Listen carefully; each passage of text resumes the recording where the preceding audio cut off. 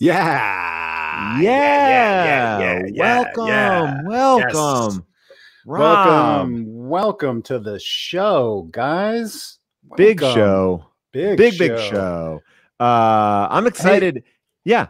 How was I don't want to get off on the wrong foot. I know I always say that, and then I end up bringing I can handle it. Yeah, I can handle it. How was Donald Rumsfeld's funeral? Ooh.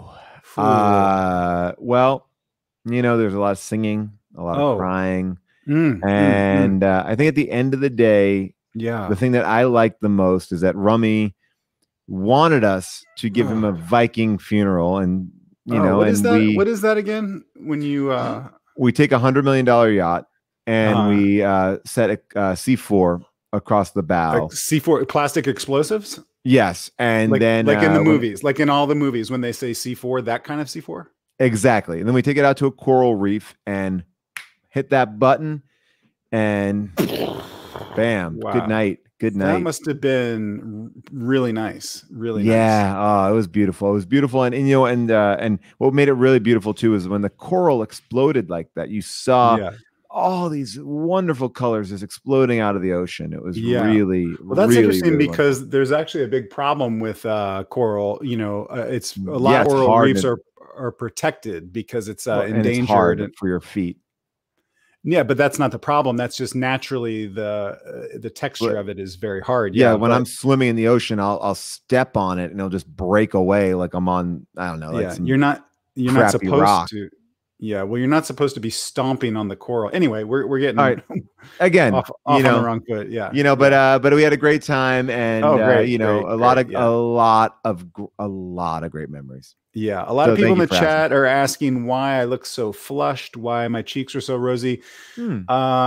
Straight up, I'll just I love to address the audience and all of their questions. Sure.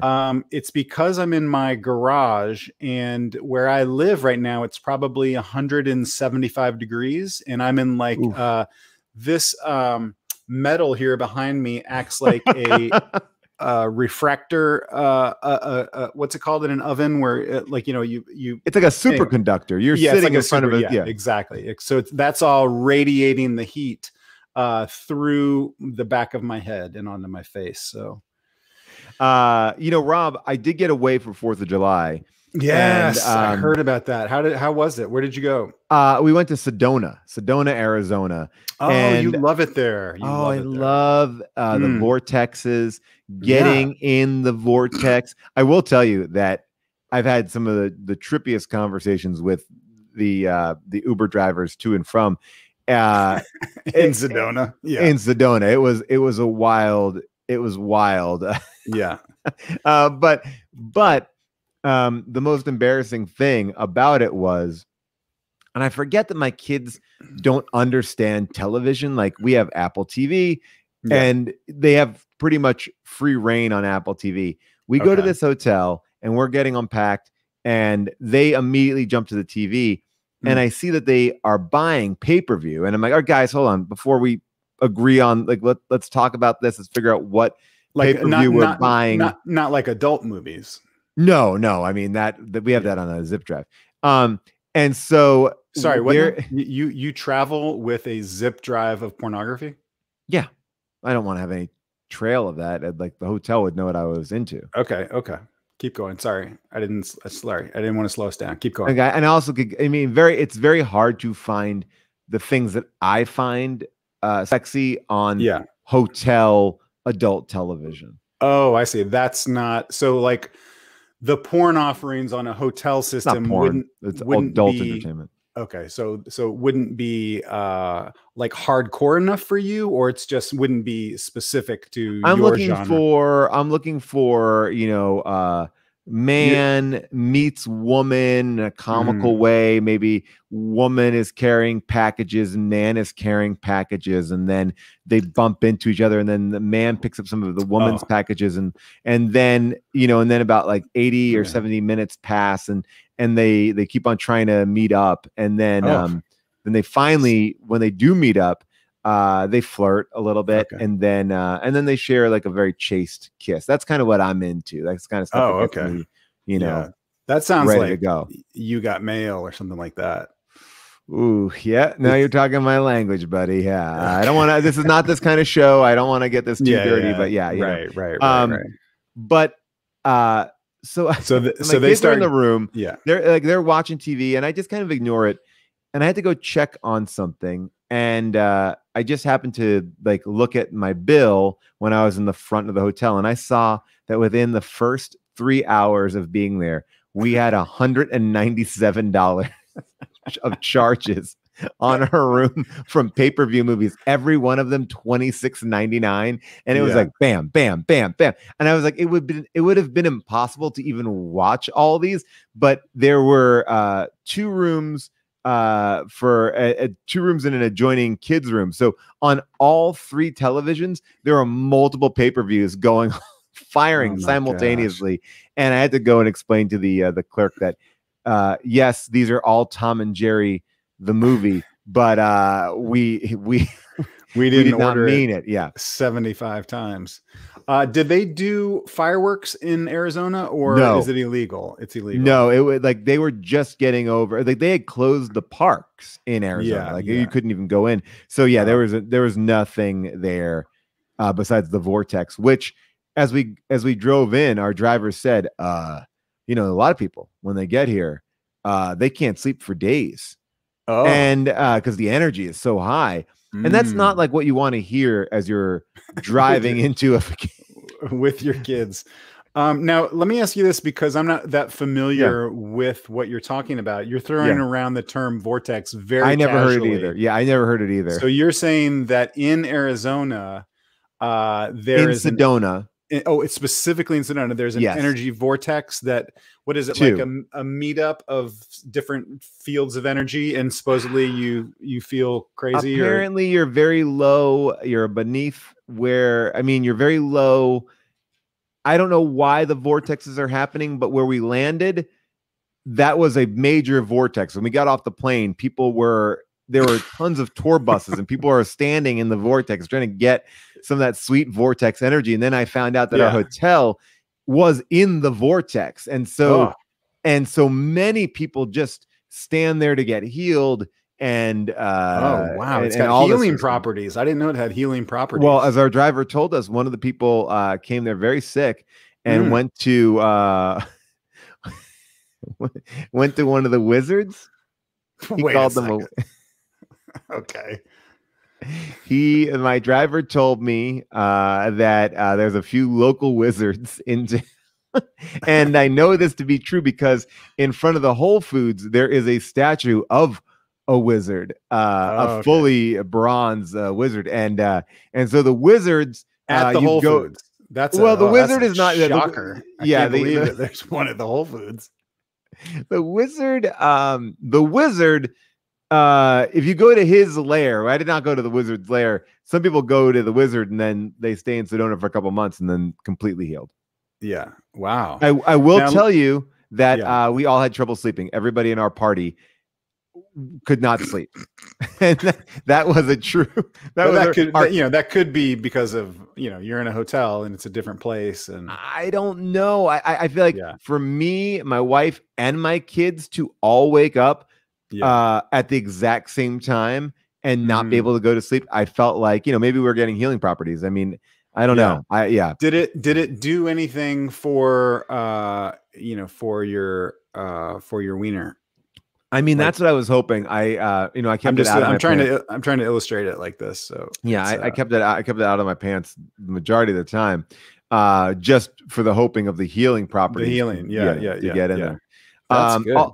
Also, one of the other things that was a selling point of Sedona was it's the only McDonald's in the country without golden arches, because the golden arches are illegal there because they need it to be one of the darkest places in the world. I guess the darkest place is Flagstaff, and this is the second darker. Oh, you mean place. just from like light pollution? Like yes. they want it to be super dark, so there's no like signage or no neon signs. So it's all for stargazing. A lot of stargazing goes on there. What So, about aliens and UFOs? Did you see any UFOs or aliens? I saw a couple Bigfoots, 2 Yetis. Really?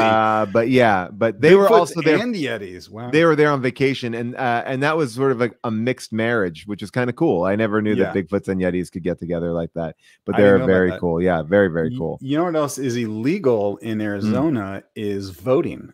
Hey, topical. Yes. Topical. Yes.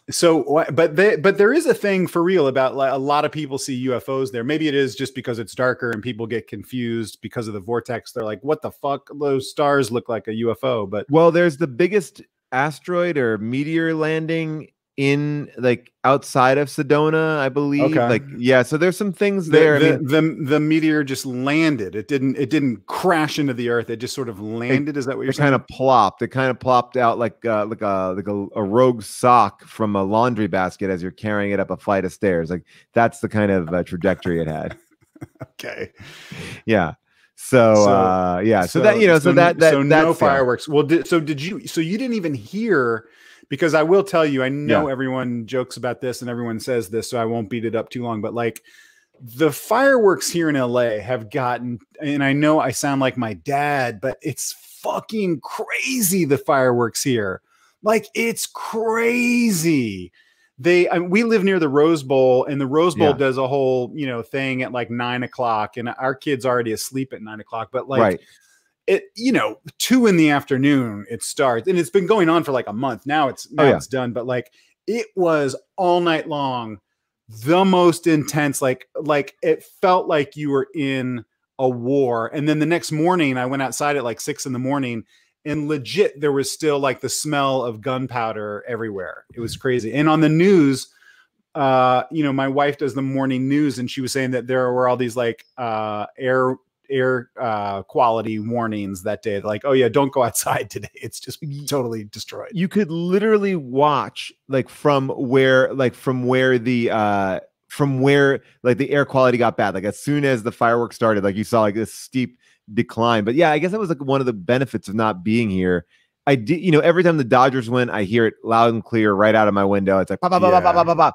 But yeah, people were freaked. I mean, you have a new dog. How did that dog do with that? She was okay. Yeah, she was okay. I think she's an older dog. She's been around the block, so I think she was like cool with it. But we used to have when we had our German Shepherd, he was not down for fireworks. He would like go in the bathtub and cower.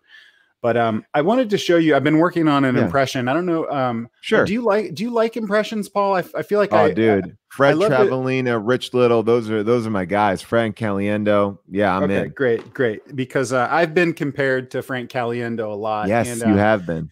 I did want to do my impression of a guy watching fireworks. But the guy is he's one of those guys that's like colorblind. Okay. I'm actually putting you in full screen for this. All right, go for it. Okay, thank you. Okay, ready? Mm-hmm. I mean, it's all right. Thank you. That was good. I like that. I like that. But do you understand why it's funny? Because if you were colorblind, you'd be like, anyway, think about it. I mean, it's one of those that you think about. When you think about it, it's better when you think about it. So think about it. Okay. I'm gonna do it. Can I just do it again? Can you pop me? Can you make me full screen again? Yeah, you got it. I think it might be. It might be. All right, what do you got? Yeah, go ahead. Twice. Okay. Mm-hmm. So here's a guy. He's colorblind. He's watching fireworks. Oh man, I gotta get the Subway. The sandwich shop? Paul, I'm still doing it. Oh, okay. What time does the 5th start? Thank you very much. Wow. All right. Thanks. That was good. I mean, again, I think he's colorblind, so he would only see he would see flashes, but he wouldn't see colors. Well, I am also a little bit colorblind, and I understand. Oh, I didn't know that. Yeah, a little bit, but it doesn't prevent me from seeing the majesty. I may not see the colors, but I mean, can I do an impression of? Oh, please! This is my favorite part of the show. All right, great. This is my impression. This is my impression of someone who feels like they stumbled across. Well, this is someone on 4th of July taping fireworks. Okay, here we go. Oh boy, everyone's gonna want to see this. Oh yes, yes. Should I story this or should I put this in the grid? Because this is good stuff. That's me. That's my guy. That's my guy who, yeah. I really like that. I really like that a lot. As long as we're doing impressions, and I just saw this in my garage, so I can do this. I want to do another impression. This is not about fireworks or 4th of July, but when I was talking about the colorblind thing, it gave me a whole new inspiration for a new impression that I want to do. And I don't know, do you ever use the app called Instagram? Do you know what that is? I heard about it. I'm still in MySpace. You would love it. You would love it. Okay. Oh, Paul, you got to get off MySpace, man. I've been telling you. I got my top 8. No one's even on MySpace. Anyway, Instagram has, videos and photos, and there's a type of video that I see a lot on Instagram. And if you ever checked out the app, you'd probably see this a lot, but I really love it. And it always gets me emotional because it's so sweet and emotional and real.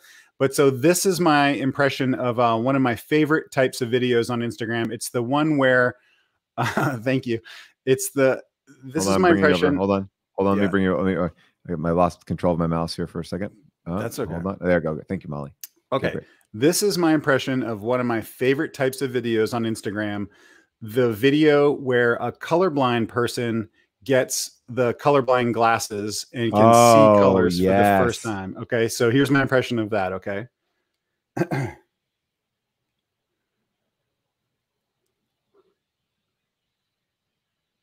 Oh. Wow. Fuck.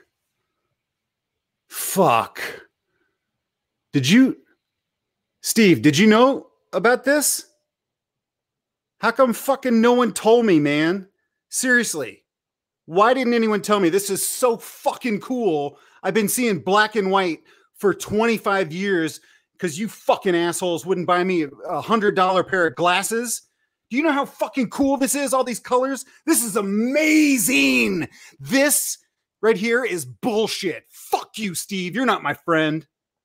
Thank you. Wow, Rob, that was great. Molly, pop me in there. I want to show one more. This is me continuing my impression of the person who's just taking some great photos on the 4th of July, and this is what I got here. Okay, see how many likes I got. Oh, okay. Let's refresh. Huh? Maybe it didn't upload? Why isn't no comments, no likes? Huh? No comments, no likes. No comments, no likes. Why doesn't anyone like my fireworks picture? God damn it. Noose. Oh my gosh. You'll remember me when I'm dead. Oh my gosh. Yeah, thank you. That got so dark. And I'm glad that you said noose because I didn't know exactly what that was at the beginning. Yeah. That was just, again, it was sort of like, what I like about impressions is impressions that tell a story too. But Rob, we are talking about, what's going on the internet. I don't know if you have any more impressions, but I wanted to show you some of the memes that have been going on with us in our Discord. A lot of memes have been coming up, memes that started that we don't really understand why, but I thought we would kind of show this right here. These are all from viewers of the show that took time out of their day. This is real. This is not a bit. This is 100% real. These are real memes. And this is from Brissy Joe, kind of going on that same theme that we had before. I think it was color. So this is Bull Scheer and Frog Hubel. That's great. So Bull Scheer and Frog Hubel. I don't fully get it.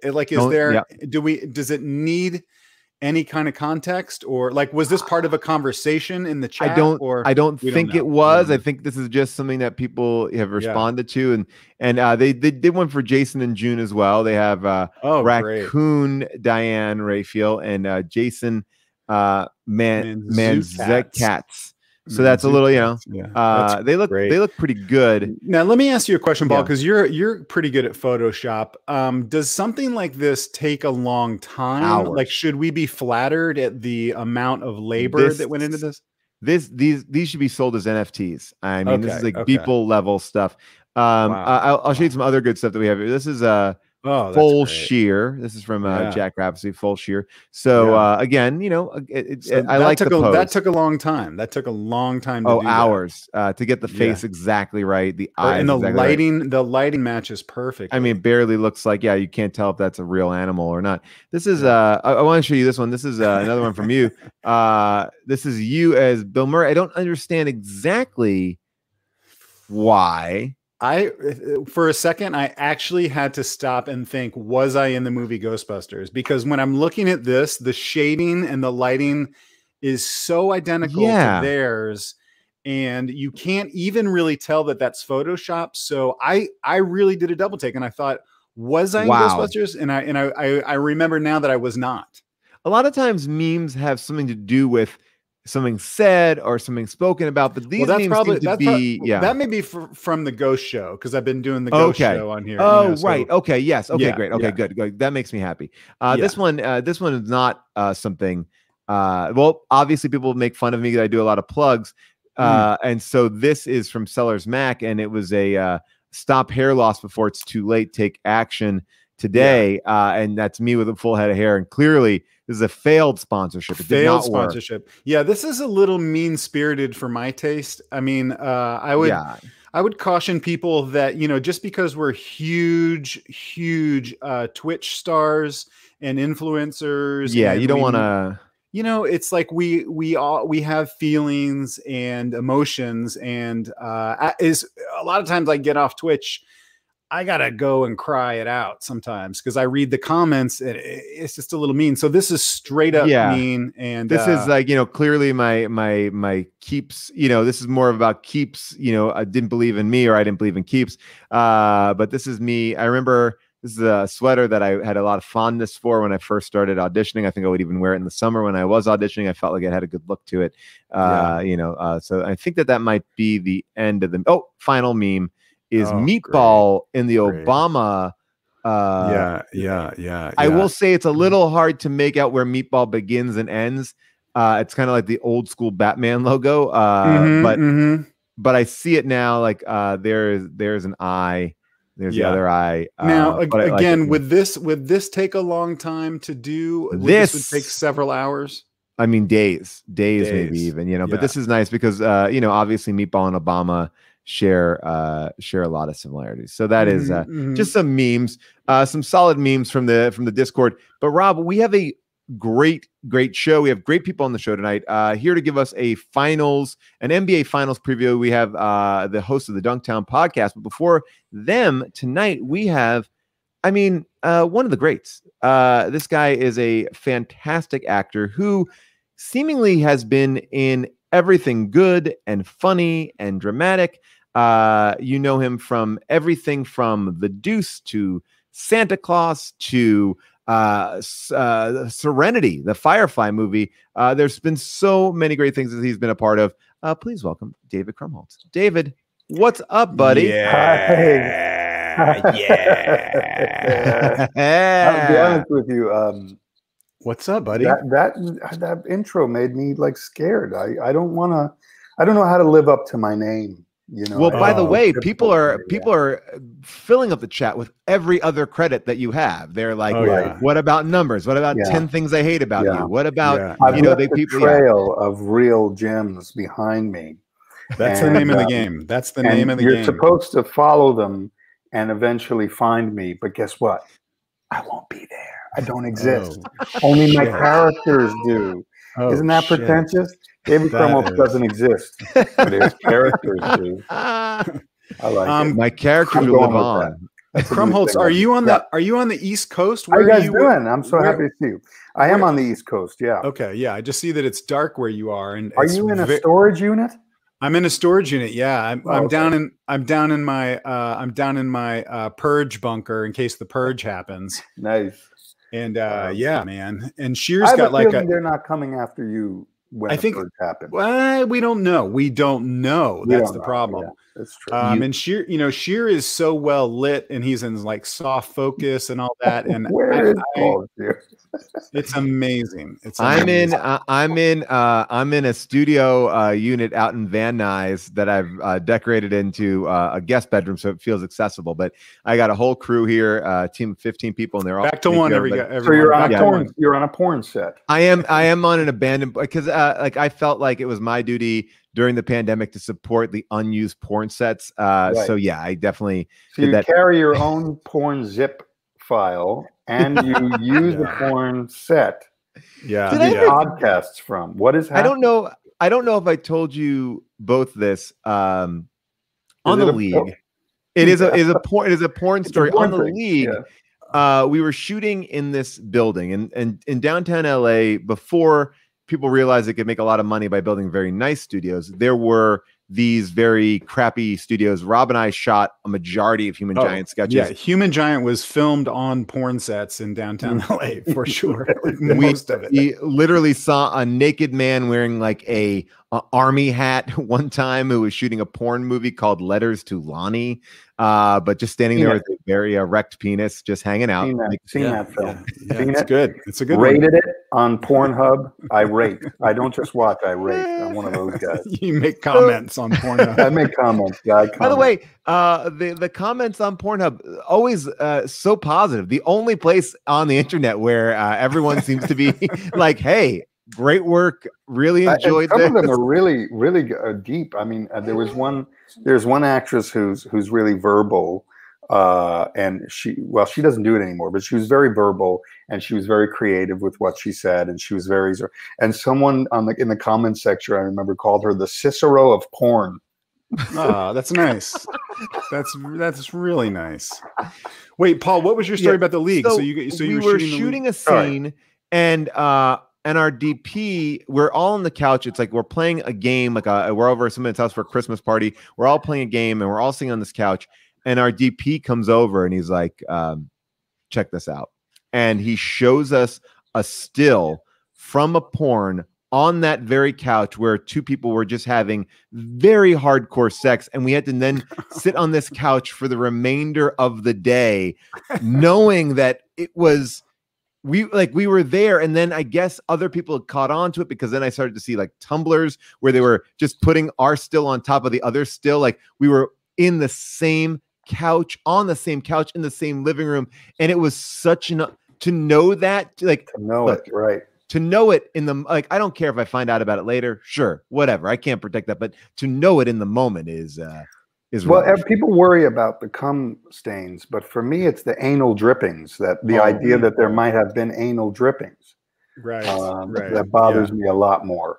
Yeah, that actually happened in a house that I bought a house and in LA in the Hollywood Hills when I thought I was going to be successful for a long time, and it had an elevator in it. And an elevator. It had an elevator in it.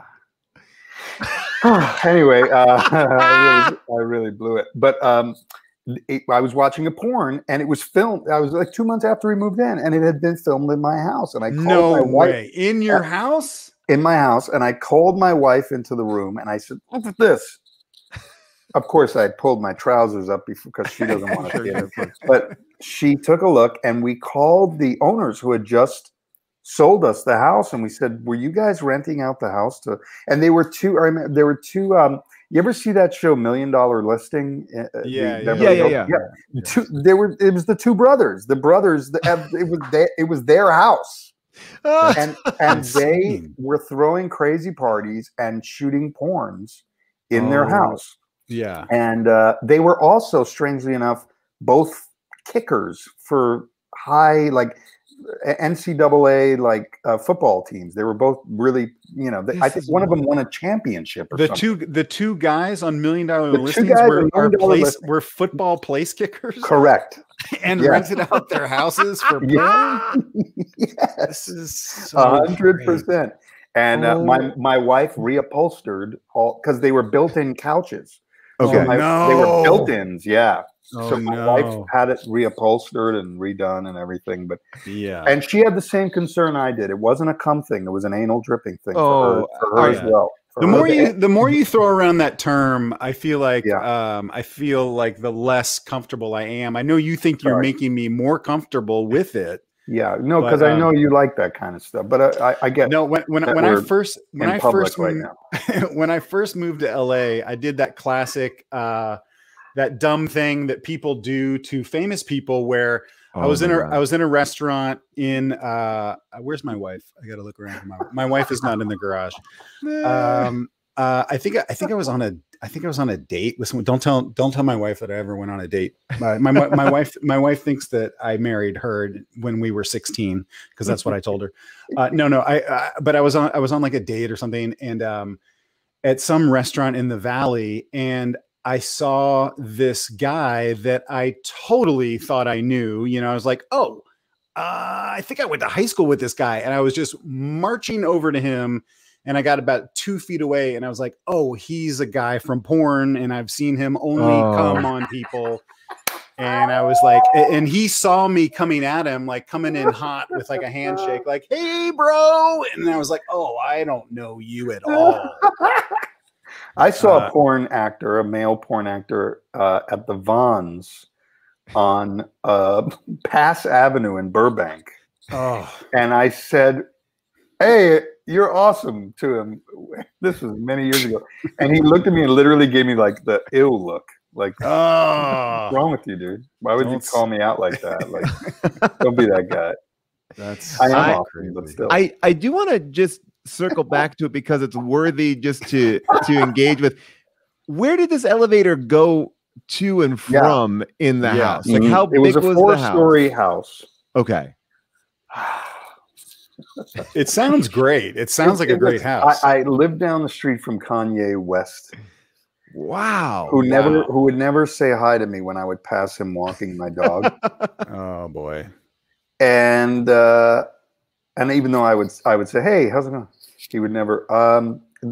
We had a basement, an actual basement in LA. It went underground, which is terribly unsafe. I don't think any of this building that I lived in, it was an apartment building, no joke, that they had converted into a lofty house thing, castle, medieval. Wow. It was strange.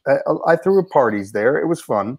But were you a single person when you bought this house? Married. We were married, and we thought this was the house where you raise the children, right? Some shallow palace with an elevator in it in the middle of the Hollywood Hills down the street from Kanye West, and it was really bad. It was really disastrous, and I lost a lot of money on that house. It was impossible to sell. No one wanted it. The elevator broke. Within a year of moving in, we had to replace the elevator engine, which was like $11,000 or something insane, you know. Lost a lot of money on that house. Lost quite the nut on that house. And that's that network TV money though. Like the only other house that I've been in where I've seen an elevator like that was also, and you know, I hope I'm not being name droppy, but Megan Mullally has an elevator in her house. Ooh. And but that's the same thing. And like, you know, the money that we make on like cable shows is, you know, and I'm not complaining, but like people think that like, oh, these people are billionaires. Like the people that make a fuckload of money are like network sitcom or network drama, you know, and like, so that's the only time I've seen they ought to pay you to do that level of shit. But no, I shouldn't say that. I loved that show that I did. What was it again?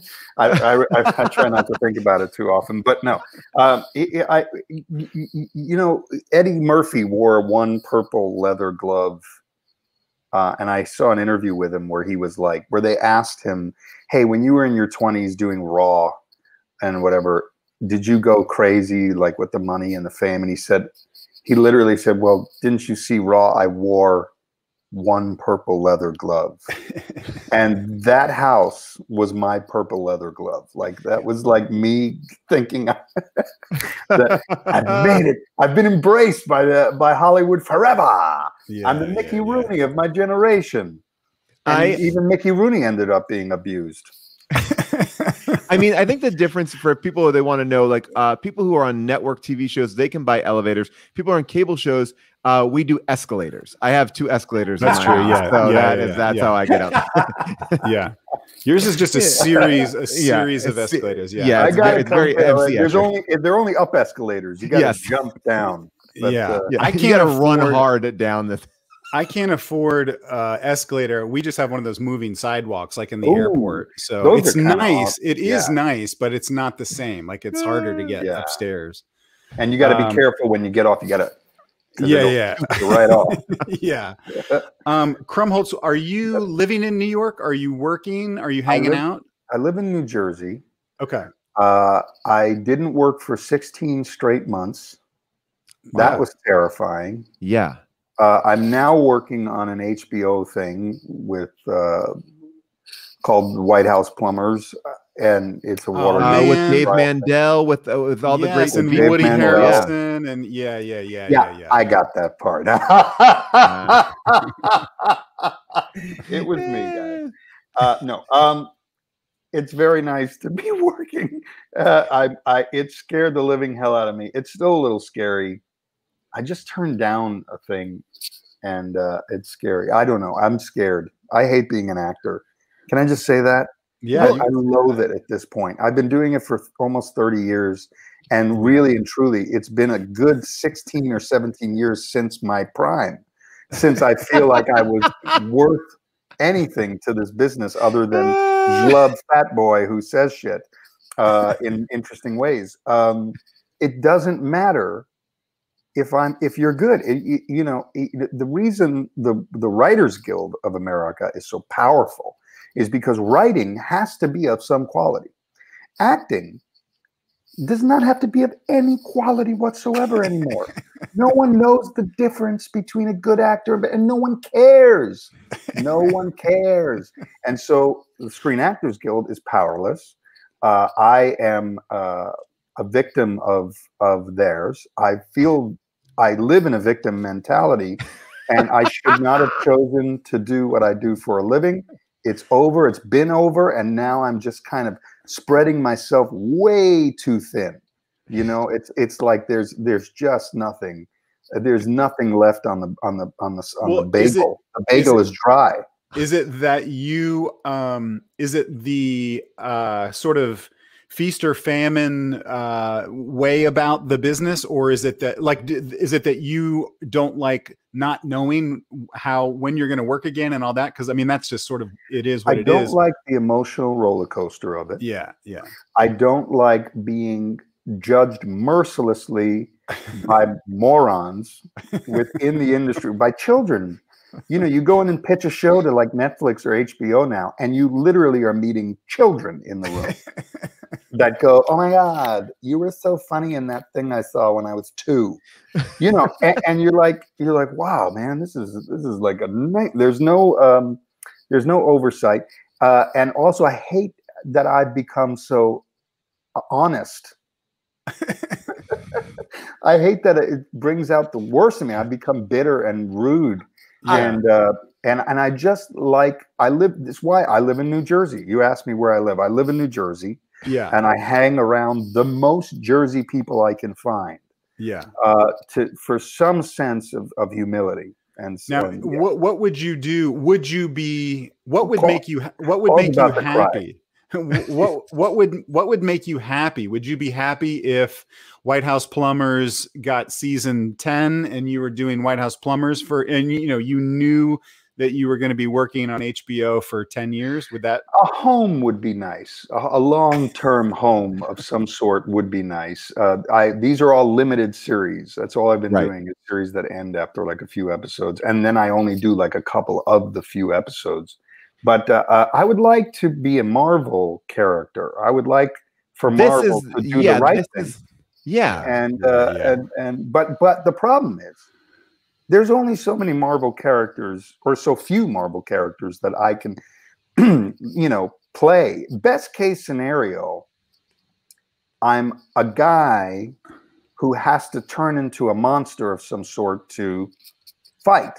Right. Yeah. There's no way anyone would believe that I am a superhero, and I don't want to work out. I have no interest in, even if they paid for my trainer and did that whole thing. You don't have any. No. You have no. Okay. So like the way that Kumail has transformed his body, that is not appealing to you. Like where you basically have to go on autopilot. All you have to do is show up and you just work hard. Like they're paying you to work that you have no desire to do. I'm liable to hurt myself. I think that's what it is, and I don't want to.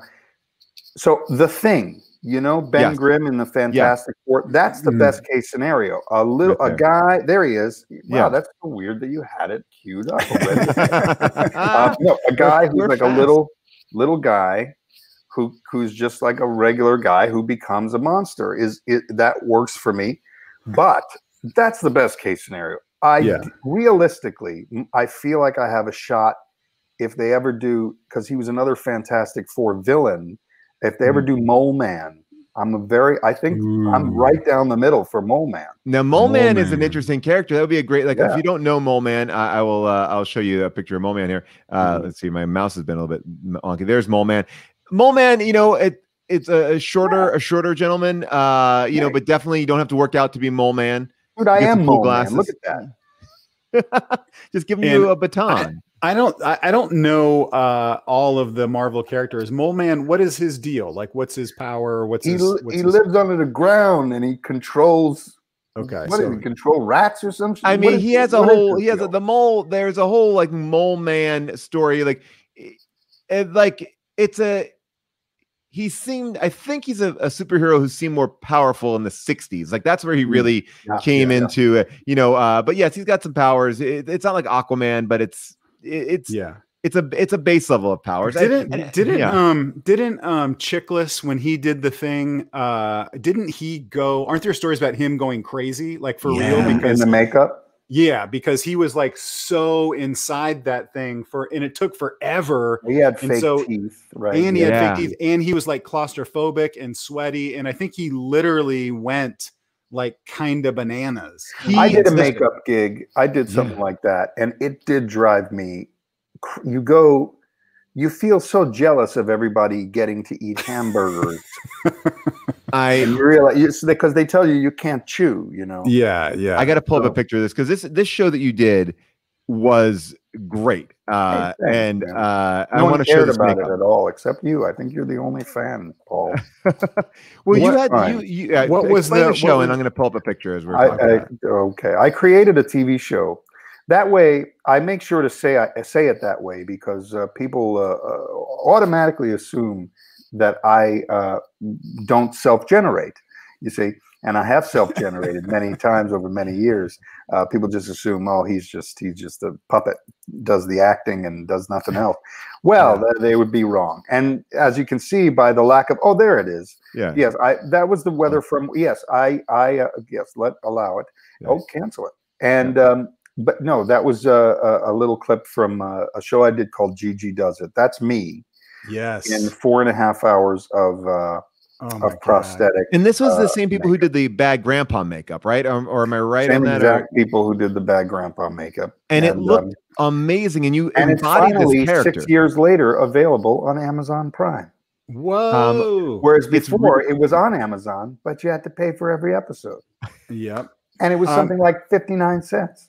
And what did you do in the makeup? Did you go around and kick people in the dick or No, it wasn't a prank show like that. It would be the joke was sort of meant to always be on me. So it was a hybrid reality show. There were written elements. I created it with Ricky Maybe, and Ricky played my my little male nurse.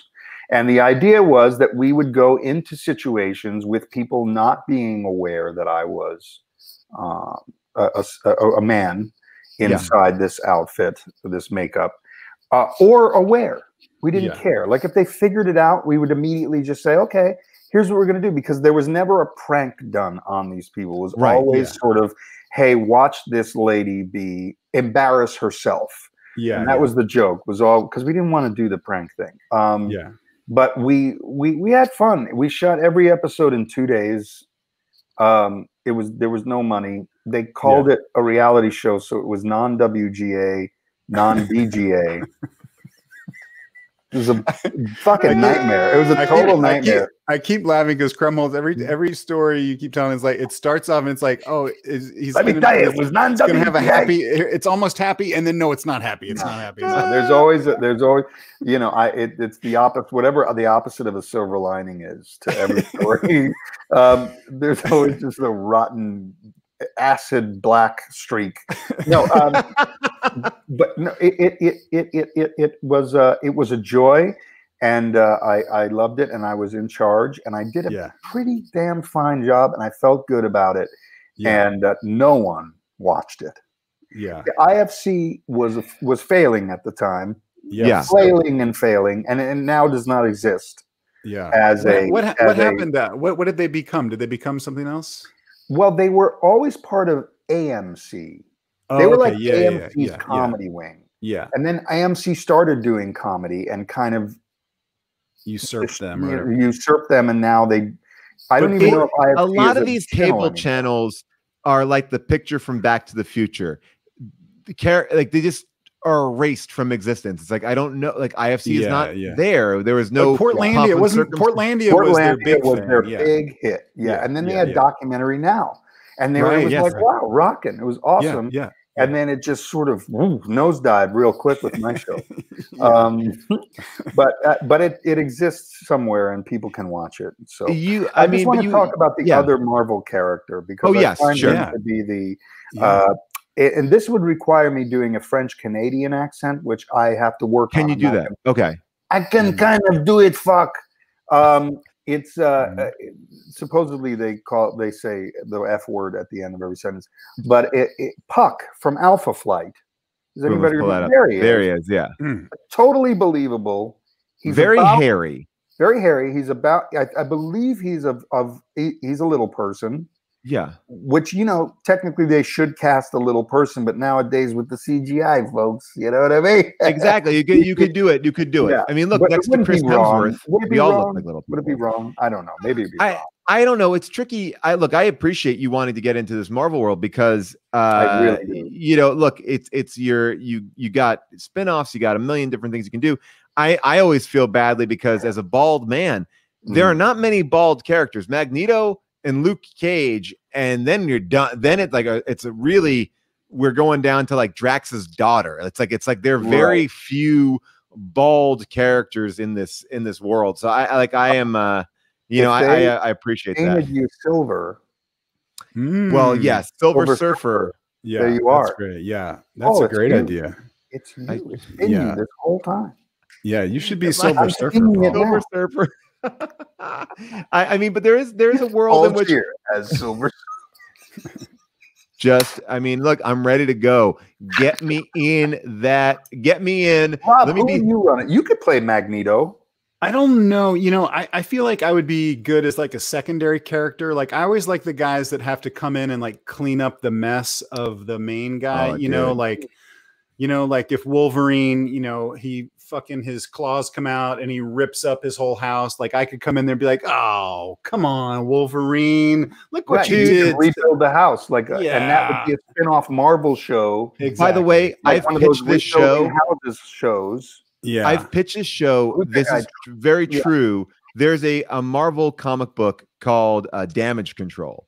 And that's all they do. Is like after the superheroes fight, they come in and they're a bunch of contractors, and a lot of they work with superheroes who are like essentially union workers. Like, yeah, I can lift up 150. This show, and they didn't say. Well, it's a many. I've worked in many different ways in Marvel. I kind of brought then brought back brute force for a little bit and different things. But damage control, I think they introduced it in one of the Spider-Man movies. I think that Kevin Feige is very confident and secure about what he wants to bring in, when he wants to bring it in. And I don't think a straight up comedy about, construction crew is right at the top of the list. I don't think it's like Loki and then damage control. More of a phase 8. Yeah. Or 15. For me, I'd rather just be like, I think it's like by the time I'm about 70, I think damage control will be the sweet spot. Can we all talk about what we're going to do when we're old in terms of like existential crises? Like when we're 70 years old, will we be respected?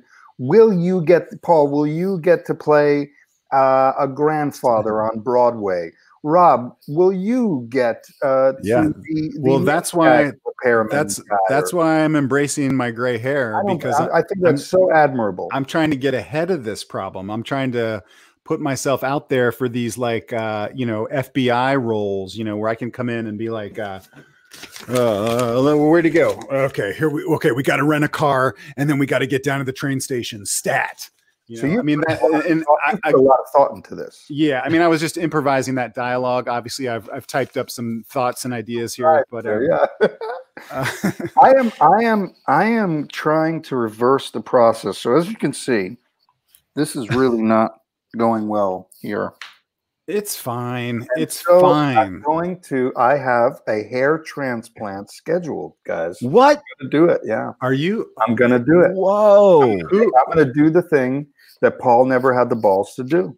I think everybody does it, right? Doesn't everybody that we know, not everybody that we know, but a lot of people. A lot of people. I will tell you that a lot of people that you would be surprised by come to me and ask me about it. And I'm like, well, clearly I didn't take that path. So I have nothing to offer you here besides good luck. But I saw someone who did it recently and paid $12,000 for it, and it looks fucking fantastic. Mine is $17,000. Wow. Well, his was like a round 2. Oh, gee. Yeah. I feel like David Spade always jokes about that he just got, an update, and because I don't know how often you have to do another thing. And like Joel McHale always jokes about that. He's always like, oh, look how much much more hair I have now than I did in this picture. It's like, no one cares. Like, I think, so you're going to go I want to follow this journey with you. The answer is, I feel like if I shave, if I do what you've done, mm-hmm. If I make the mistake you've made, I feel like it's Fat Nosferatu time. You know what I mean? It's like I'm working for the Adam Silver story, the commissioner of the NBA. Like that's going to be my Oscar picture. So I'm going that route. I gotta go there. But they've given you hair on Black Monday.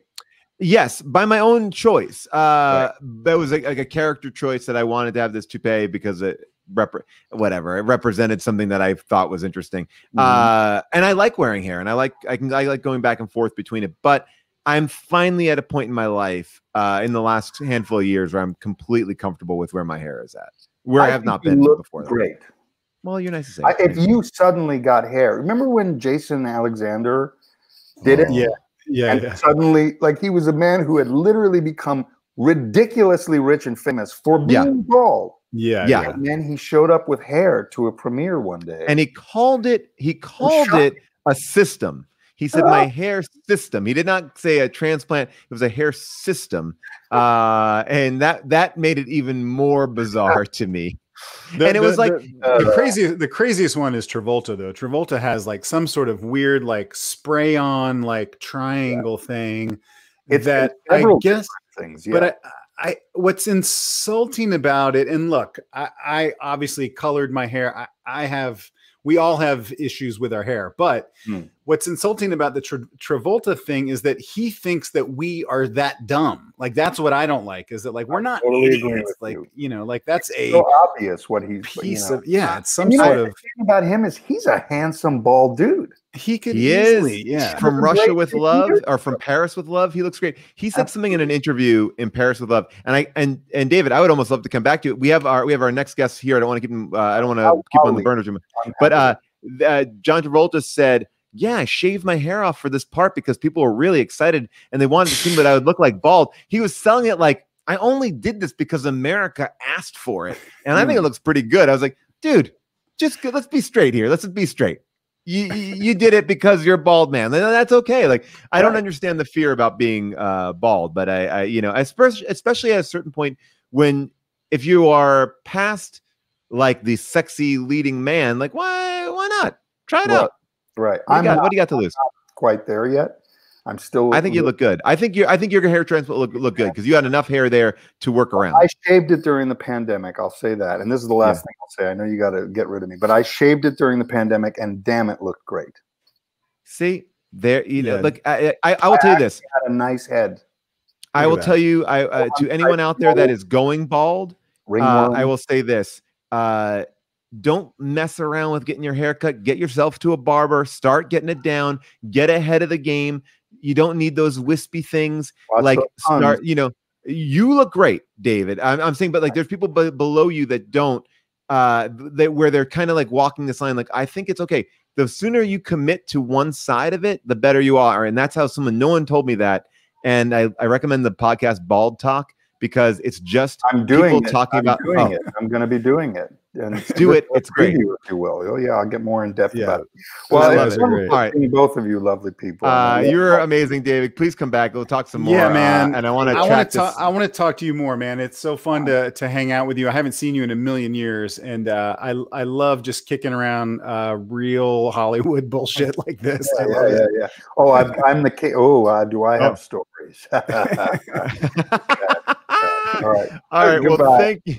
Thanks, David. All right.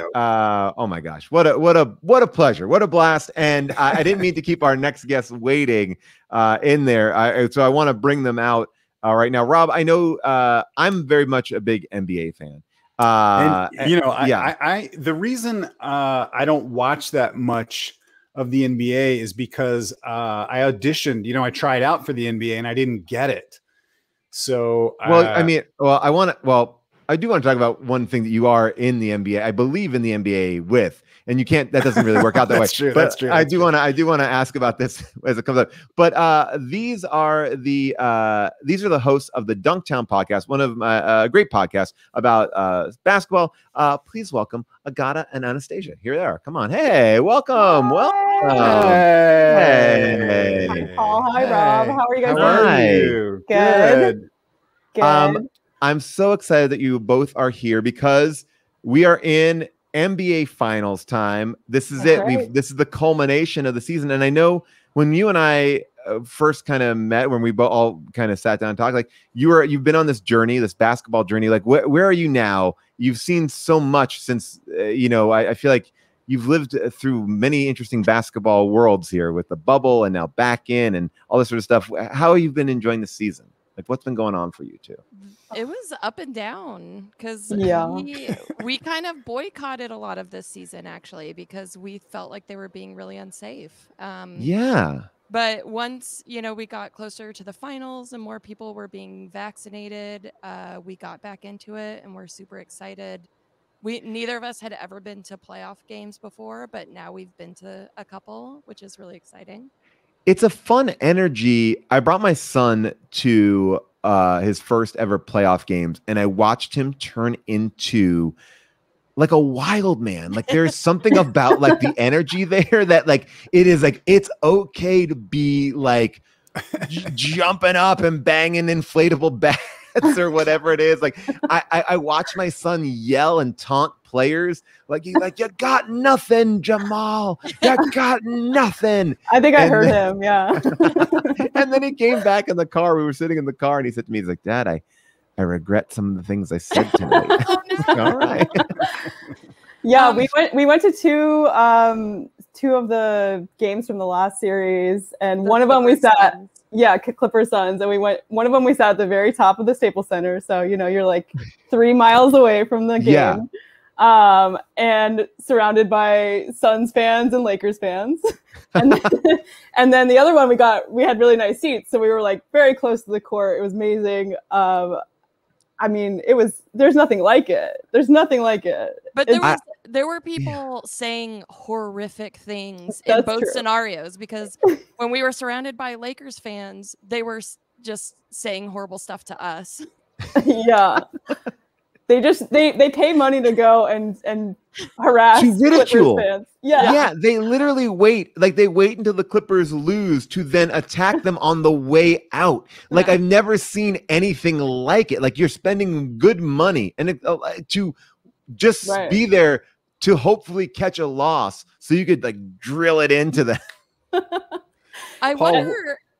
Sorry, go ahead. No, I was just gonna say when we were down and lower, like then people were screaming at the players and the players were responding because they like you're close enough that they can hear you.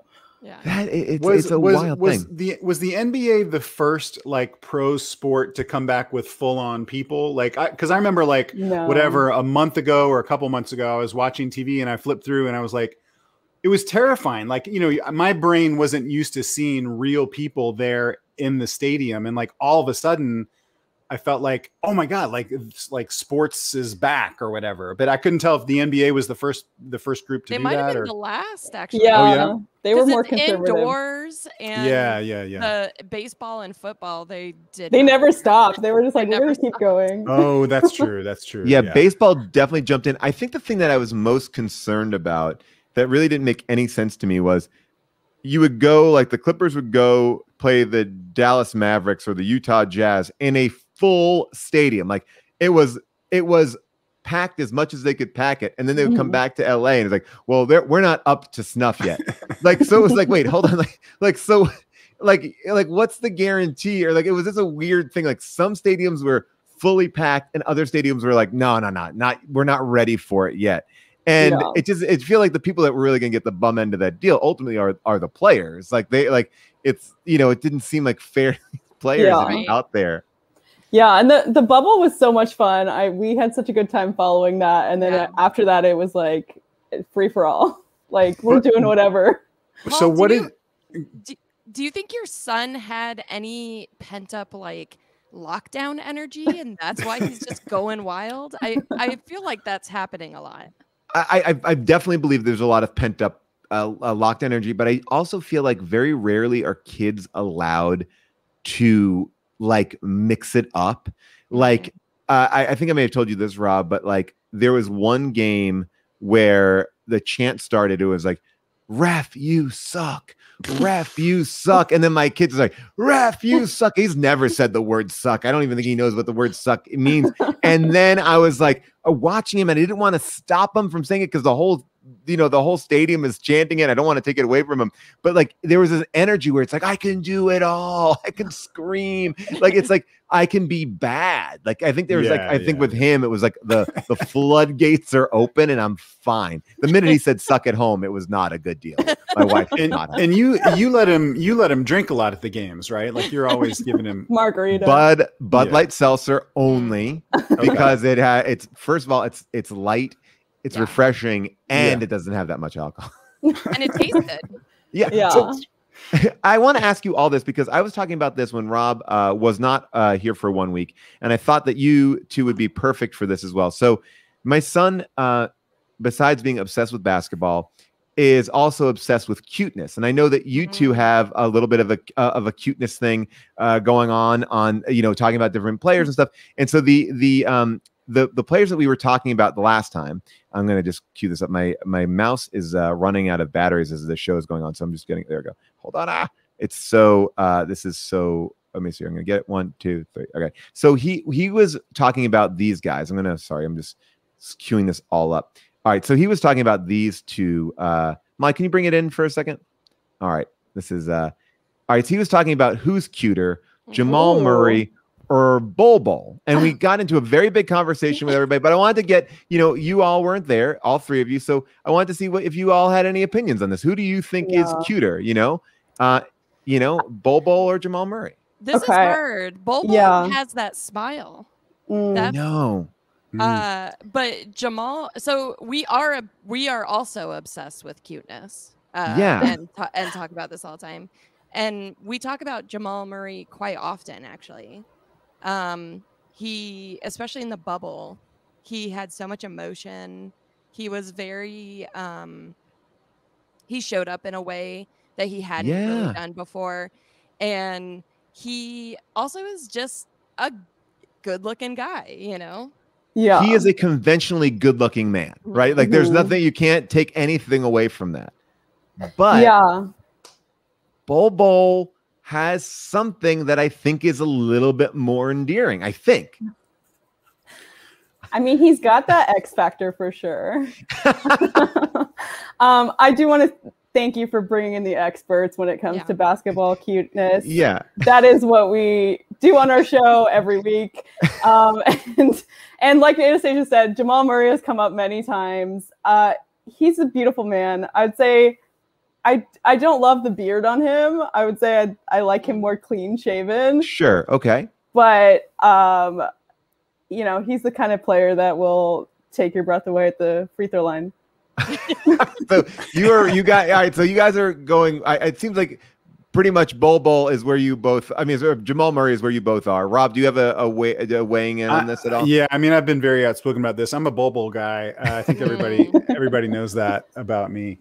No, I'm just to be different. Yeah. I don't know a lot of basketball players, and I have a very dumb question. Is Bol related to Manute Bol? Yes. Okay. This is his son. Okay. Because I feel like I saw Manute Bol play a million years ago. I think I went to see him live, and it was like amazing to watch someone like of that body shape and size. Like I had never seen, you know, because like I feel like when he got into and this is a million years ago, but when he was in the league, people were like, "Oh, I've never seen anyone that tall before in my whole life," you know. Right. I think one sort of check in Bol's cuteness column was draft night.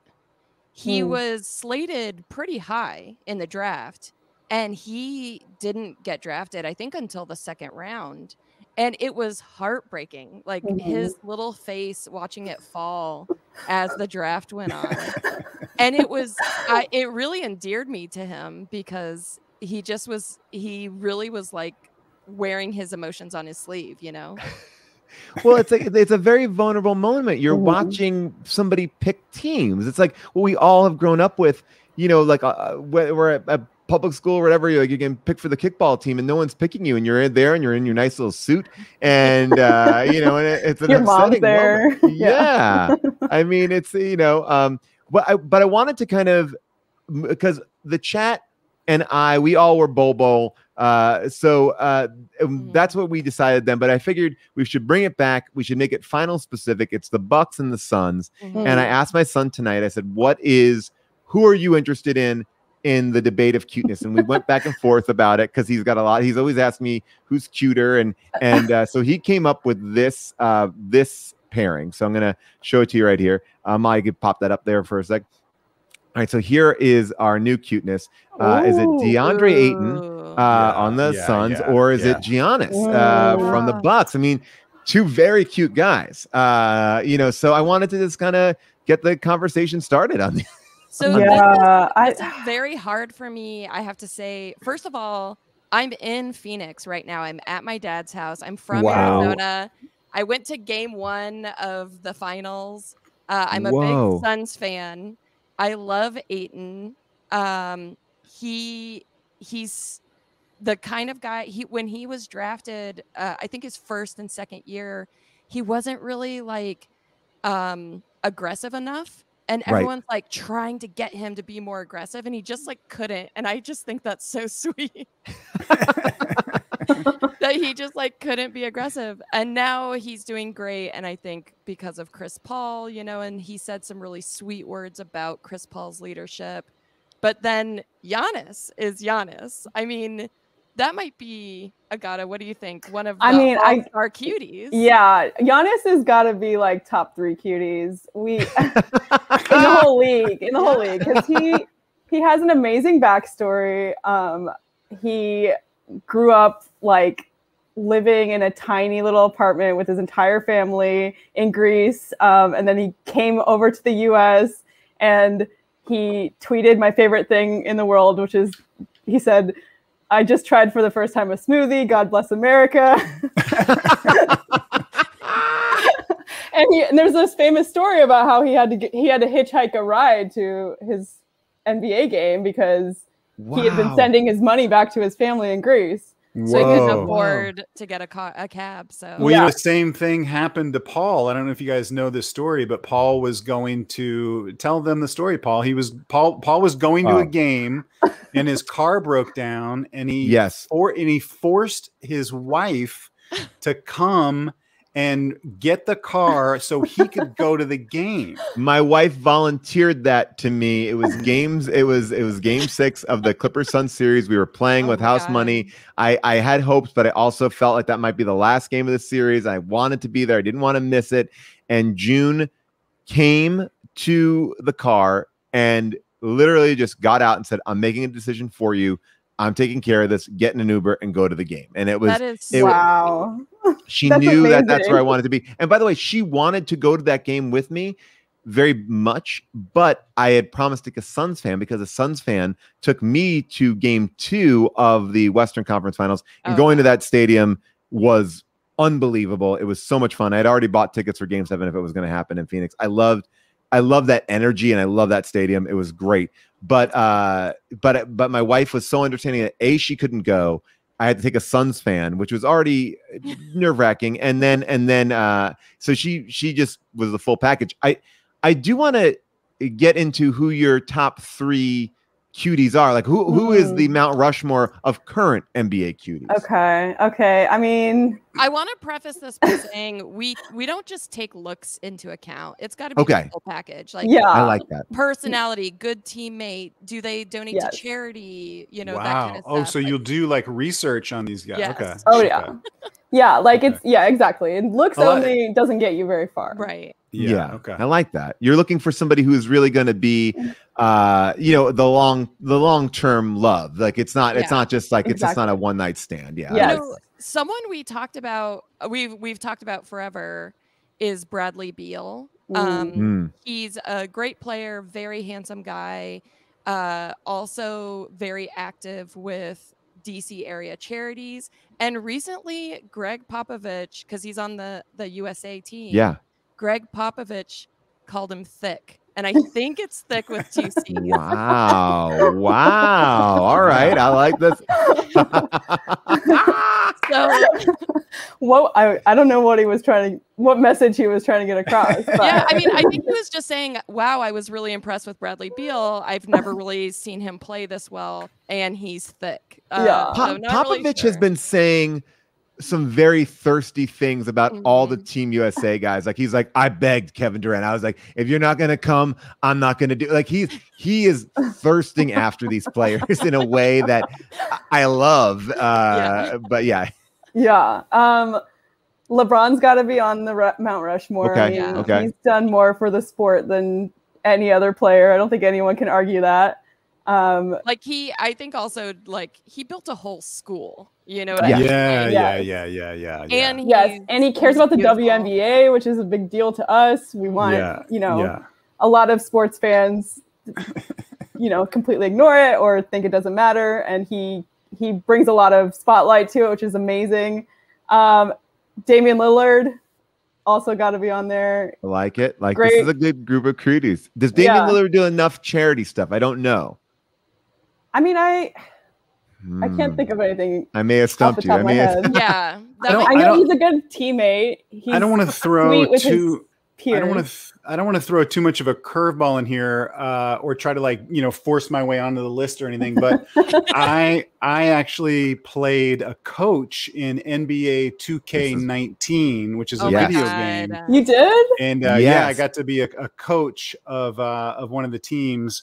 And again, so cool. I'm not trying to force my way onto the Mount Rushmore, but I would say open up your consideration to all, not just players, but also coaches and other characters in the video game. You know, Yeah. I want to show people you, Rob, in NBA 2K. I have a picture here because I knew we were gonna get into it a little bit. So I'm just gonna pull this up here. There you are. Wow. There I am. Wow. The coach of the Mad Ants. Yep.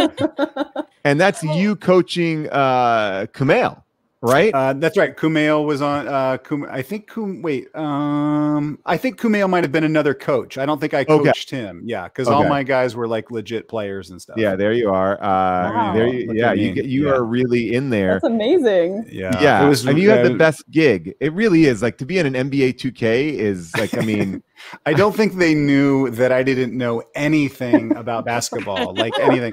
Like it was so fun because, you know, they sort of set up these interstitial scenes, you know, that go between the games, and I was just like a weirdo coach that would like yell at the players and make crazy scene, you know, like just all sorts of weird claims about stuff, and you know, they would use whatever they wanted, and then they would edit out stuff that was too weird. So wait, were you like improvising it? Yeah. Oh, wow. The guy that directed it is a friend of mine, and I'd done a movie for him, like a legit movie. And then he went on to do this video game. And he was like, "Oh, you should come up to Silicon Valley. We're going to do this thing." I was like, "Yeah, I'll come up there."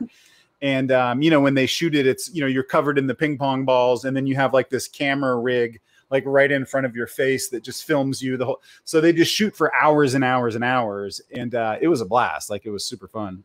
That's so cool. Yeah. Well, for our list of cutie coaches, There you I go. mean, you're definitely up there. Yes. All right. Also, Idris Elba played a coach in That's NBA true. 2K, so Yes. he's got to be on that list too. Oh man, see, here we go. Me and Idris. Yeah, I it's love it. you, then Yeah, Idris. then Idris. That makes senes. That checks Then, out. like, That's Monty. a fine.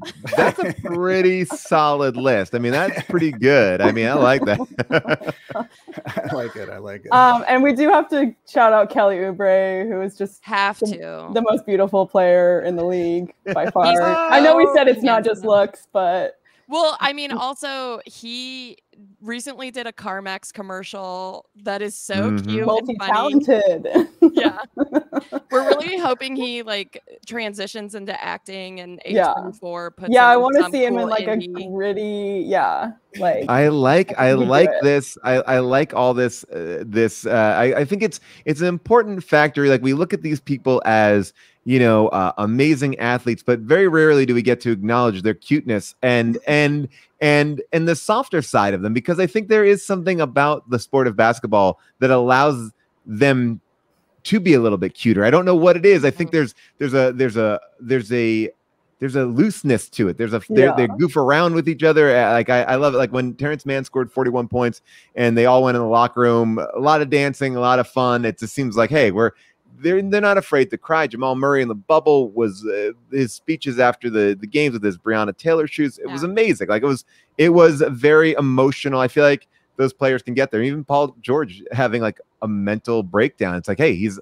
allowing himself to opening himself up to bringing mental health to the forefront here. yes, I love for that. sure. Yeah, we love when players talk about mental health. Kevin Love is a big one. He's always talking about it. And you're right, they do have the opportunity to like kind of open up a bit more. I mean, I think there's a lot of toxic masculinity that still takes over everything, but you get those little glimpses of like emotion and like realness, and that's so much fun to watch. I feel like there's a lot of toxic masculinity whenever Paul's son goes to the games. You know, he is very aggressive. I will say, it was when the Clippers lost, they were losing. It was in the fourth quarter. They kind of just given up at that point. And I get a FaceTime from my wife, and I'm like, oh, something must be wrong. And she was calling me because my son had collapsed on the floor in tears. And he was so upset that the Clippers had lost. And I kind of prepared him like that we were playing with house money at this point, and we didn't have Kawhi, and didn't have Serge, and didn't have Zoo. And I said to him, I go, you know, and he's on the floor crying, and he just looks at me with the camera. He goes, why can't I control these emotions? Oh that's so sweet. Oh my God. And I said, you don't have to just embrace them. We'll get through them, and we can, you know, we could do this. your podcast is amazing. It's the Dunktown Podcast. People can follow you on Instagram and on Twitter. But I wanted to see. I know this is not exactly what you do, but do we have any? Do you have a pick? I mean, obviously we know that Phoenix is holding a place in one of your hearts. But I mean, like, what do we think? What do we think is going to happen here? Are we a Suns in 4? Are you on the same page? What are you thinking here for this finals? I want it to be a long series, first of all. Yes. I hate sweeps. I want them both to have a good time.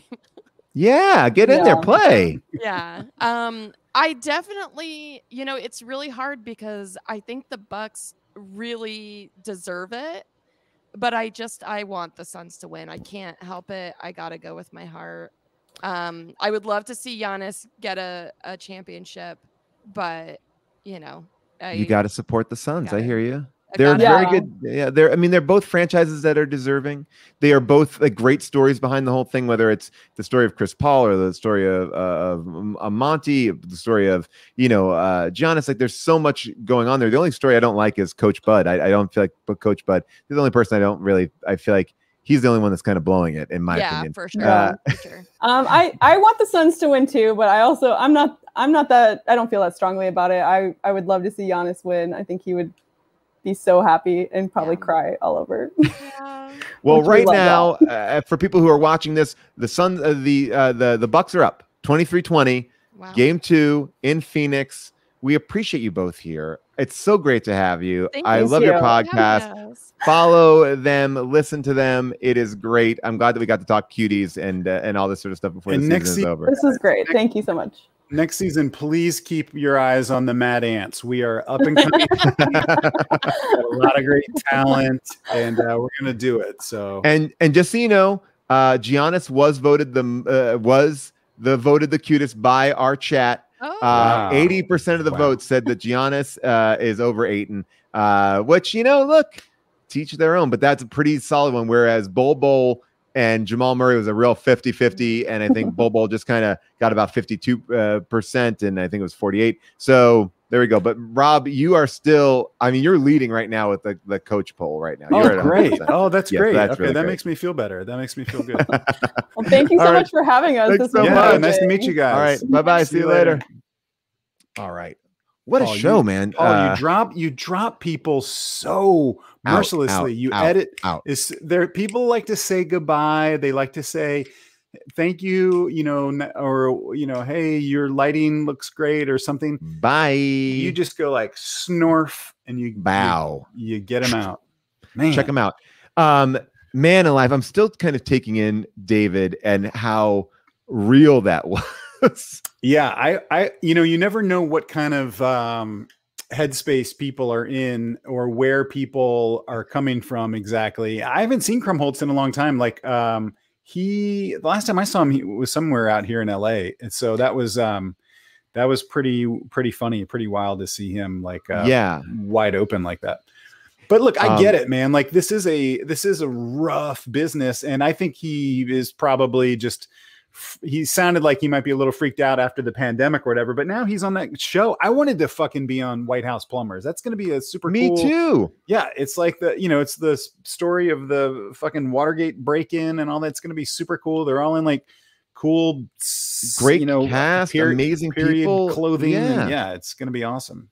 Did I tell you my most embarrassing, talking about embarrassing auditions, I wanted to tell this to David. So M. Night has a new movie out called Old. I don't know if you've seen the trailer for it. Sorry, when you say the name, I don't know who you're referring to. M. Night. You got to say the last name just so I know who it is. M. Night Shyamalan. Okay. Yeah, I just call him M. Night. I just called him M. Night. And M. So Night. Are you on a first name or? I'm on a middle name basis. Initial and then the middle. Yeah, name. yeah. Like sometimes I'll call you. I'll call you R. R. But he so there's this movie that's called Old. If you drive around town, at least in LA, the posters look like a really shitty Fox reality show. It's a terrible poster. But the premise of it is there's a hotel on an island, and when you go to this beach, you age. So like a family goes with their very young kids, and the kids like go into a cave and then they come out like a minute later and they're like teenagers and they're like, mom. And of course I cried when I saw that trailer. I mean, I can't take that kind of shit. You know, so you cried because of the idea of kids growing up?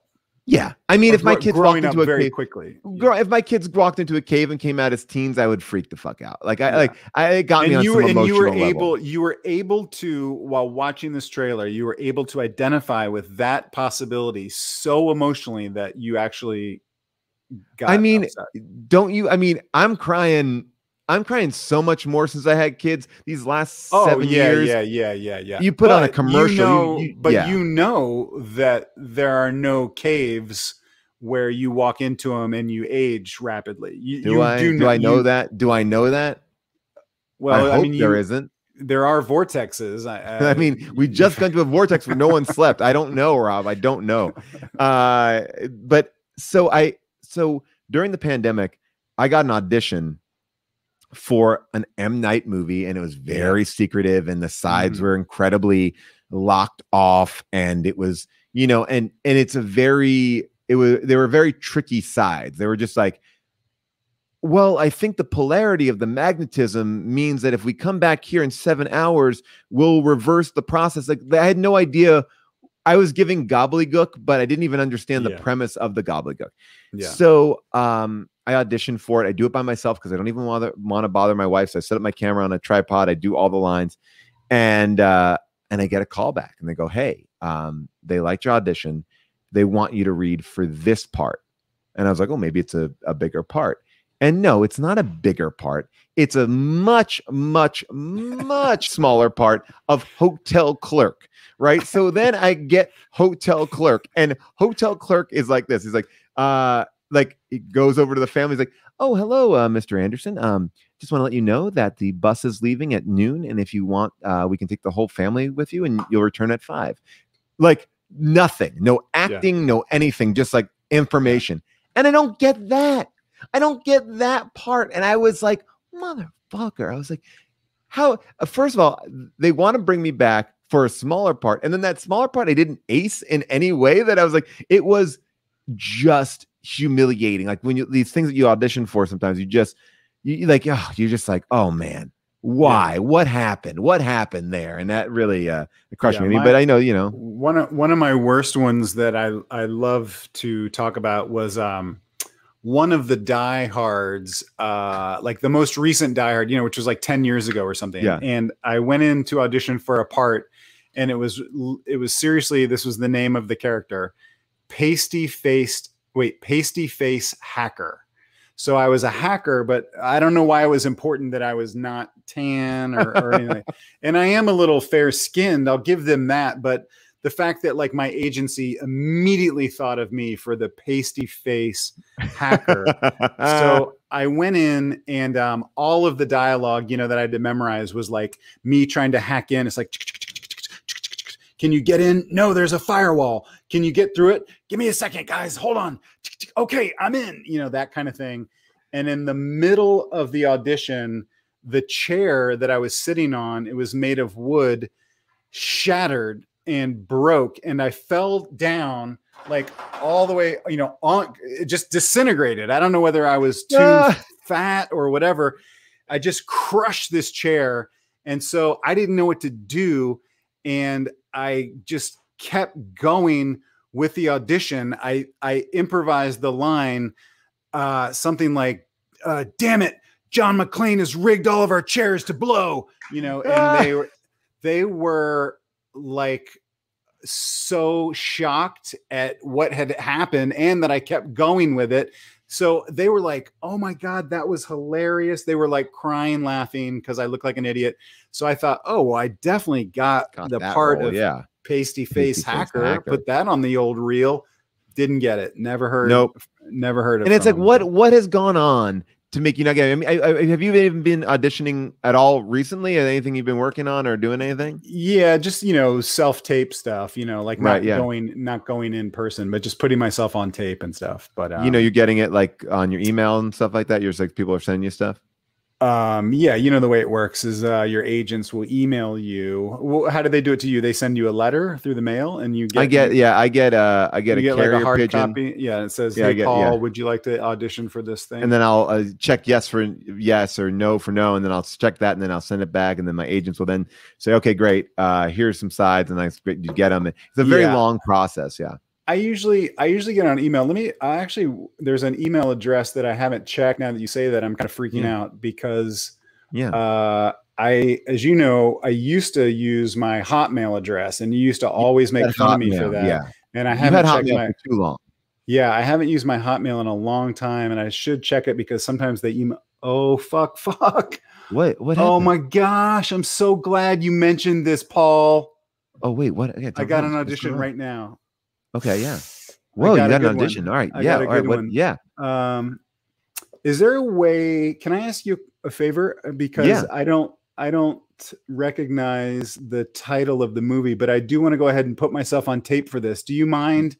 Is there a way for me to do it? And can you make me bigger? And of course, we'll do it like the impressions. You know, just kind of we'll get you. You can kind of record me. I'm gonna record right now. Yeah, great. And so I'll send this in, and we'll do like a self-tape situation. Great, so go for it. Yeah. Yeah. Oh man, I'm so glad you mentioned this because I never checked this email. I haven't checked this email in years, and here we go. This is a good one. Yeah. Okay. Okay, I'm ready if you are. And okay, great. Let me go ahead and slate. And I will ask you, Paul, to not talk during this because it does, sort of throw it off. So I won't say a word. I'm going to be here. I'll be watching, and that's what you got that from me. Yeah. Okay. So I'm going to slate and then go straight into it.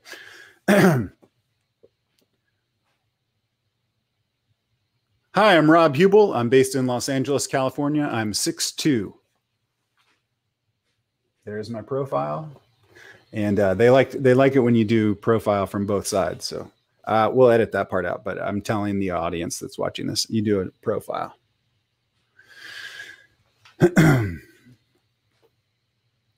You're so ambitious, aren't you?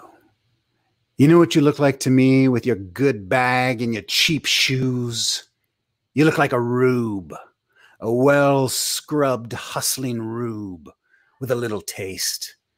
Good nutrition's giving you some length of bone, but you're not more than one generation from poor white trash, are you, Agent Starling?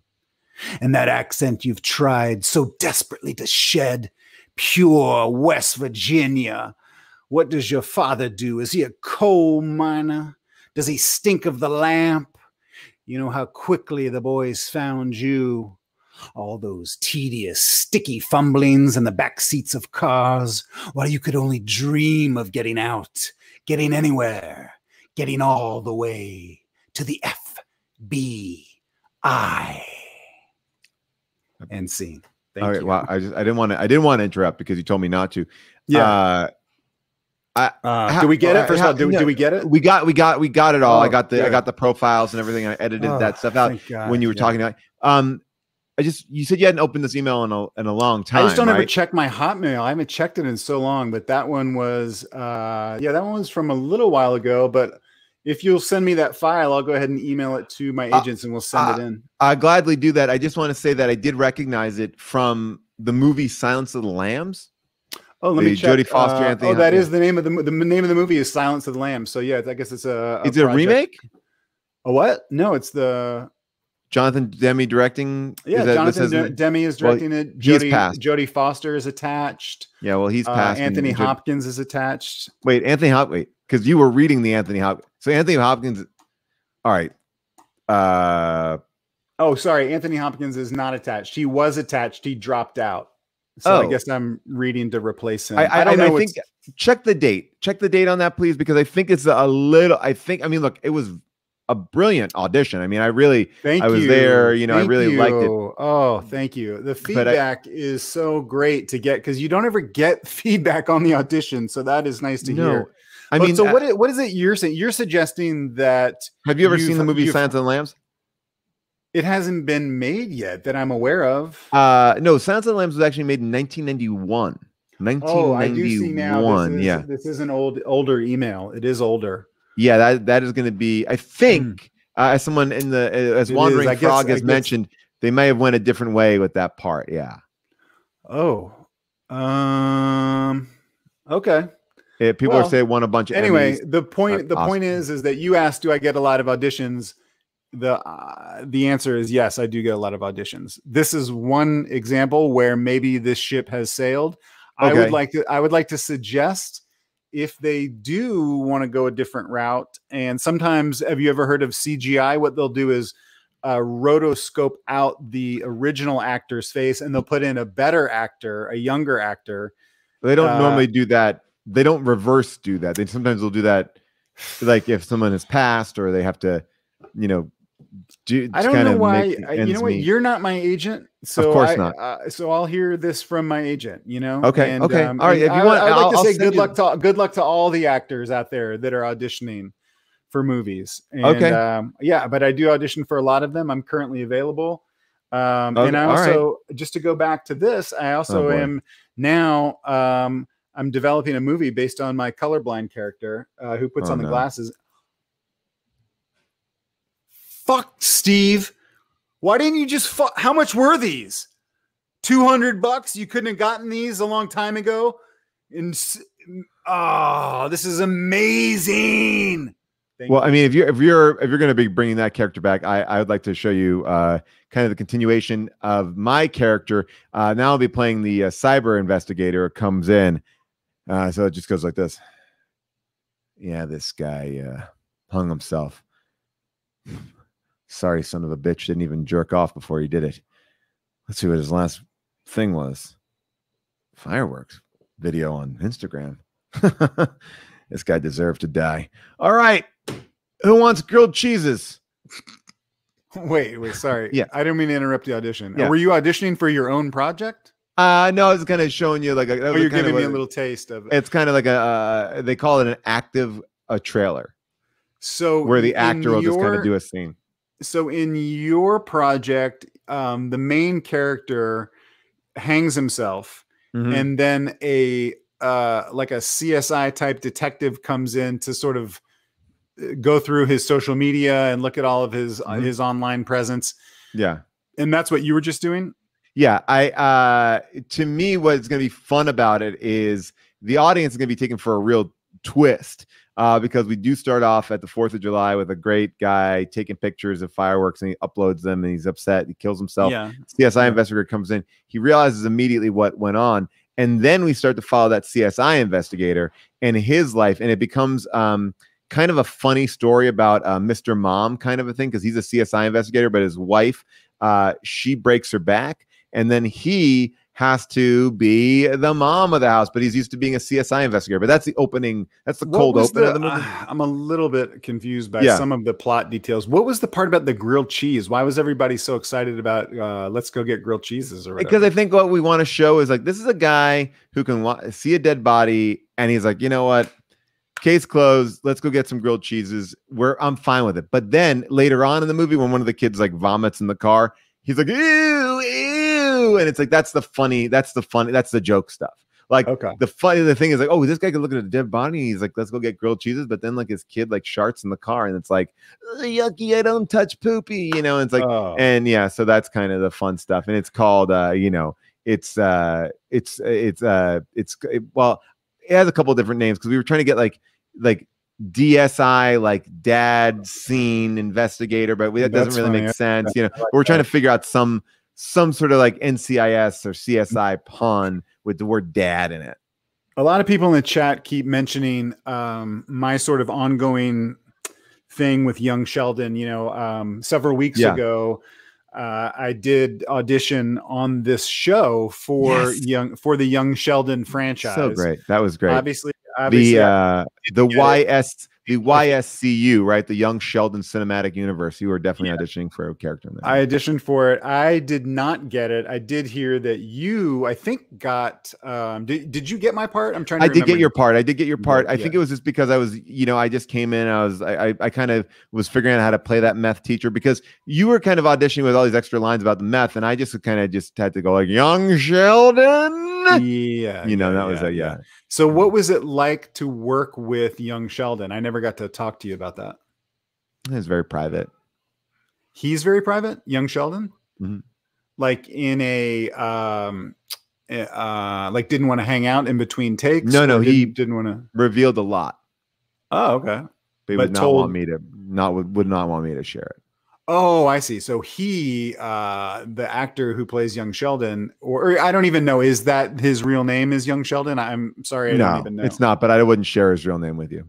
Okay. Well, I could easily look it up on, I could Google it in 1 second. I could Google it. No, he's got a fake Hollywood name. I know his real name. All right. So regardless, you got to work with young Sheldon. I think it's irregardless. It's not irregardless. That's not a word. So you got to work with young Sheldon. He opened up a lot to you, but you won't share anything because you say he's very private. Yeah, I'm a lockbox. When big time celebrities share with me their hair transplant stories or their stories where wait, young Sheldon got a hair transplant? Because that in and of itself, we were just talking to David Krumholtz about his struggle and his decision about whether or not to do that, and you didn't even volunteer. You want to hear some serious shit? Young Sheldon is 52 years old. Are you? No way. That's not without 52.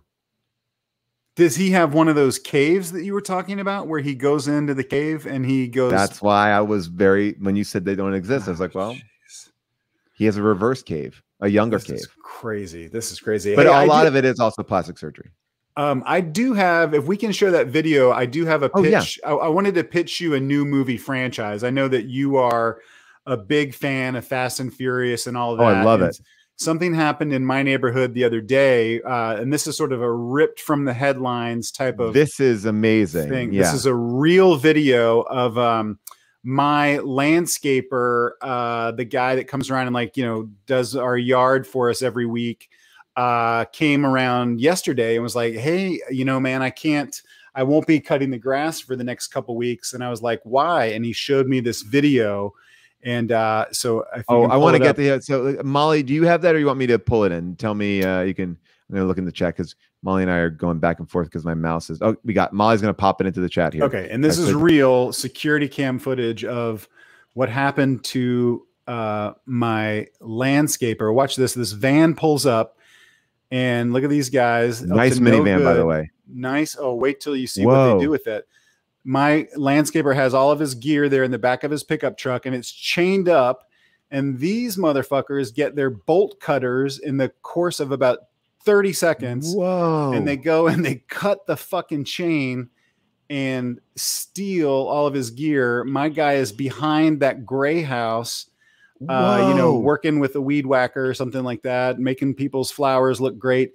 And these guys are cutting the chain to all of his gear. And look at this. You would think that the mailman would get out and say something, lock him in, do anything. There literally is a minivan parked in the, by the way, great minivan in the middle of the street. Whoa. And they load it up. Look at this. One guy, they jump in, the getaway driver takes off a little too fast. Whoa. Yeah. A little too fast. And then they're out of there.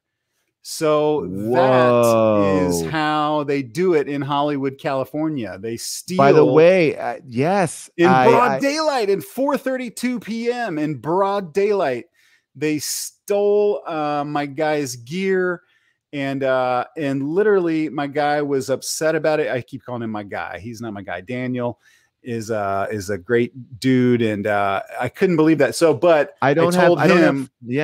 He sent me the video and I said, I'm going to put it out there on the internet. We're going to get these guys. Don't worry about it. I did. People are asking. Yes, I gave him some money to buy a new mower. Of course, he deserves it. He's a great dude. And so that made me come up with a new movie franchise, Paul, if you want to help me write this. Yeah. And I'm still working with the title, but I just want to say one thing to you, Rob, just so I can be clear. I'm not the driver of that Pacifica. Can we go back and look at it? Let's go back and look at it because Pacificas are not supposed to be used. You kept mentioning it is a good looking van. Great minivan. You kept saying, hey, good looking minivan. And I know yours is not this color. At least last time I saw it, it wasn't this color. I wondered if you, because there's a driver, the windows are tinted, and I'm trying now to look and see if this is you. Look, I'm just going to say that, look, minivans are amazing, and whatever you want to use them for, they have a great purpose. Family, lawnmowers, whatever you're going to put in there, it can handle it. And I feel like this is not what we want to use it for, but it does have multiple purposes. But I feel like you would know that a lot of people in LA have these security cams front facing on the street. Yeah. You could even be in cahoots with the mailman. It's curious to me why he didn't do anything to stop you. Maybe this. All I'm going to say is, can we get this to go viral? And if so, we can say Pacifica theft. Oh wow! Like maybe we could say, like, maybe if you want, if you wait, get this to go viral, hold on. So you're now trying to turn this into a commercial for the Chrysler Pacifica? I mean, look, we have to make, lemonades with the lemons that we have. So why don't we say, like, no matter what your lifestyle, Pacifica is there for you.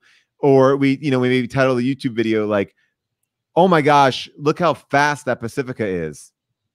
I'm just saying, it's a great I don't know, way man. It's just not what I had thought of. When Daniel sent me the video, I said, I'll put it on the internet. I'll show it around LA and worldwide. And if anyone knows those guys, please, let me know who. I can't make it out, Well, I mean, look, but you're trying to position this to your benefit.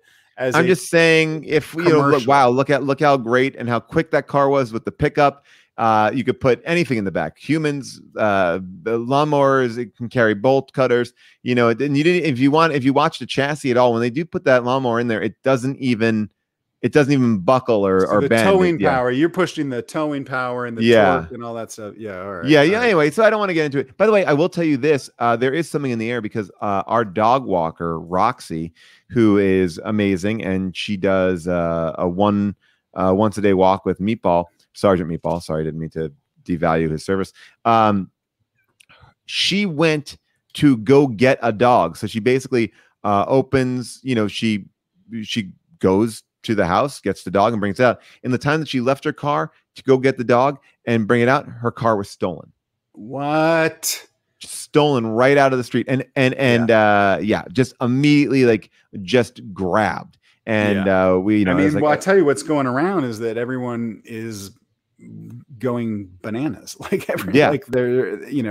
It's desperate times. People have been out of work for a year, and I'm not trying to, whatever, but people are fucking ripping each other off. It's crazy. It's a crazy. Daytime theft is a real, when you see stuff like that, you're like, wow, it's just because it's not, you don't even think about it. Even though my mom, who I just helped my mom buy a car, and by help her buy a car, I literally helped her figure out what to get. She said, "Don't tell me you gave her a Chrysler Pacifica. Don't even tell me that." I got her a lawnmower. You got her. Oh, Paul. Now I'm even more suspicious that it was you, man, because you just stumbled into that. You just accidentally implicated yourself in the crime that you gave. I helped my mom. I said to her, I was like, if you want to get this new vehicle, and she said yes. I said, all I need to do is use some bolt cutters. And so she's having a great time out there. And if you do need somebody to do your lawn, I'll give you my mom's card. I don't want your mom's car to mow my lawn. I want to get my guy his lawnmower back. Okay. All right. Well, Daniel knows where to, if he wants it back, he can. So what happened? So you helped your mom. I helped my mom get a car, but my mom was so funny. Not that you have to know anything about Los Angeles or anything, but if I say the word Beverly Hills to you, it probably connotes. I know 210. Yeah. Right. I mean, but right. It connotes something to you, right? Even if you're not from here. My mom had to pick up the car from Beverly Hills. And she said to me, I'm not sure about that area. I need to go very early in the morning so I don't get mugged. And I said, in Beverly Hills? And I literally knew where she picked it up from because I know where she was going. It was next to a Mercedes dealership it couldn't have been more. It was not a Mercedes that she got, but it just couldn't have been in more of a safe spot. My mom was going there thinking that she was going to be mugged. So she got up at 7 a.m. to make sure there was no muggers out there, the Beverly Hills muggers. So if it's getting to my mom, can I feel free to say no, but I'm going to put you on the spot here. Can I say what your mom said she was worried about when she first moved to LA? I think we've said it on the air before. We can say it on the air. Yeah, my mom won't be watching, and we won't cut this as part of any clip compilation of this show. But yes, you could. Yeah. When Paul's mom first was moving to LA, she was from New York, and her husband had passed away within a few years. God bless him. And she was kind of like, okay, I guess I got to get back into the dating life or whatever. Yes.